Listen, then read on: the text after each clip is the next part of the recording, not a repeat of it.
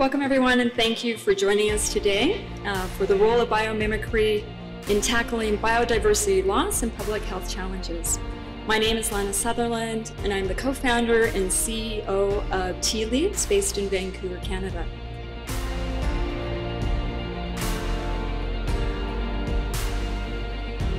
Why is biodiversity so important? First of all, we have to come to terms with the notion of ecosystem services. Biodiversity is also fundamental in terms of health promotion. It may help us to enjoy a better mental health and improves, and it's fundamental for our well-being. Biodiversity plays an important role regulating, for example, infectious and the risks of infectious diseases, zoonotic diseases and vector-borne diseases.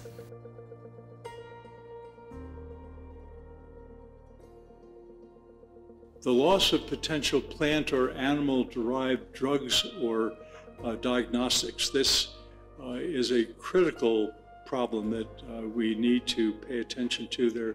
Of all of these plant varieties that are being sustained in the Botanic Garden movement, there are many, many of them that have not yet been examined for their potential for new pharmaceutical products or diagnostics. Change and the climate crisis will impact all of us.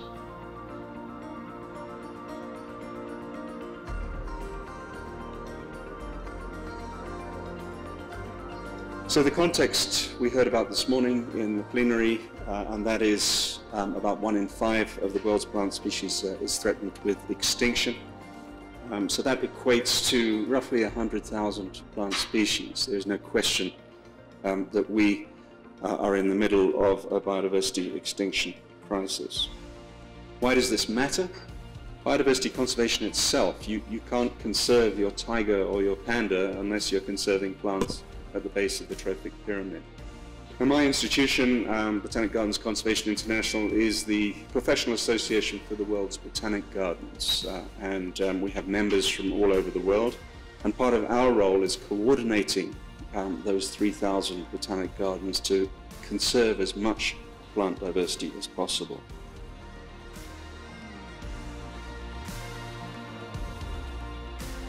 We can use our power to disseminate the findings of this transformational scientific research, both to the general public, but also to the scientific community.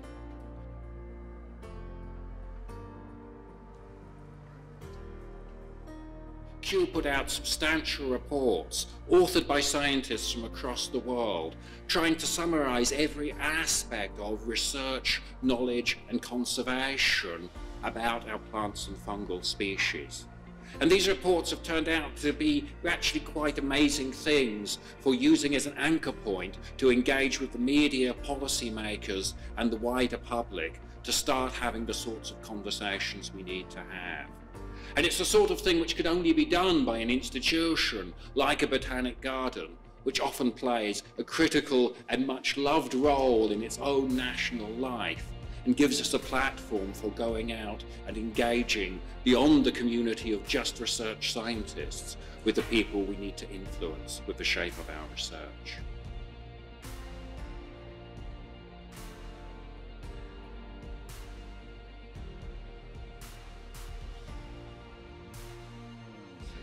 I would suggest to you that we can no longer afford to live in the middle of the forest.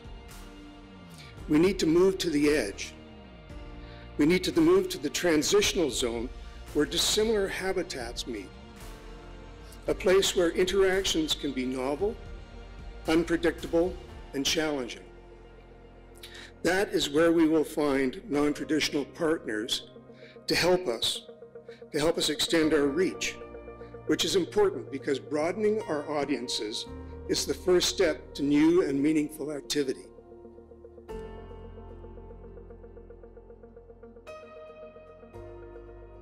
So my interest into botanical gardens started about 2010 when we basically set ourselves sort of a big challenge, which was to look at how we can provide clean drinking water. And so what we did was that we basically contacted botanical gardens from many different countries, and we would try to seek inspiration.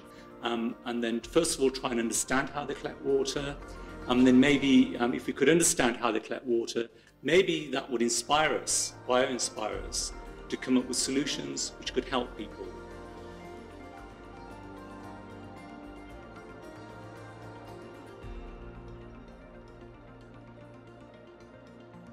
Alongside the destruction of our environments, how we're also losing out on ways of knowing and understanding, and what that does to our capacity to do what so many people are talking about today, which is the capacity to work together across diverse human and non-human systems and environments to really figure out how do we learn that again, to think differently.